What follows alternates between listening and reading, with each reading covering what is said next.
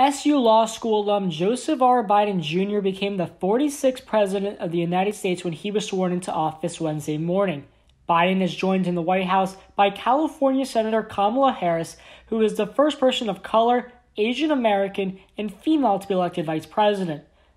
Inauguration Day looked different this year when Biden and Harris took the oath of office on Capitol Hill. Washington, D.C. was fortified with tall fences and National Guardsmen because of national security threats, and the streets were empty due to the pandemic.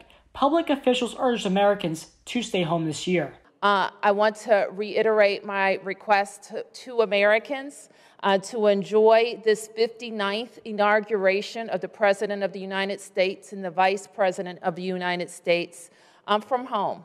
Traditionally, Inauguration Day morning is headlined by the outgoing president and First Lady greeting the incoming president and spouse at the White House. In a rare decision, President Donald Trump became the first president since Andrew Johnson in 1869 to skip the ceremony. The inaugural ball, dinners, and receptions were also scrapped or moved to a virtual setting. However, the swearing-in ceremony took place but was filled with mask-wearing and socially distanced politicians and presidential families. As the 20th Amendment of the United States Constitution states, the president and vice president were sworn in just before noon and officially began their term. In a time of uncertainty, President Biden said before Wednesday that he was not concerned about security and health issues surrounding the events. I'm not afraid of taking the oath outside, and we've been getting briefed. After taking the oath of office, Biden addressed the nation and talked about uniting the country.